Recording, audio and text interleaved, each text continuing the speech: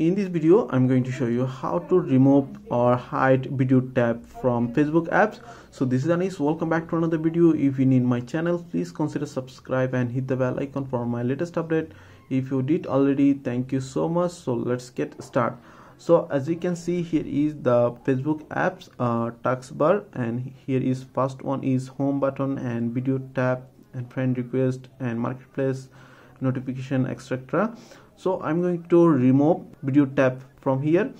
For that, tap on menu icon on this and tap on settings and privacy, and tap on settings again and swipe up for navigation bar. As you can see, here is navigation bar. Just tap on and tap on customize the bar, and here is lots of options, and here is video tab, and currently it's selected as a auto. Tap on and just tap on hide. So this video tab hided. As you can see, hidden tab is video. So back to the home. So as you can see, there is no video tab here.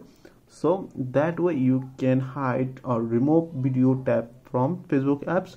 So pretty much that's it. If you have any questions, please let me know in comments. If this video did helpful, please thumbs up and share my video. See you on the next.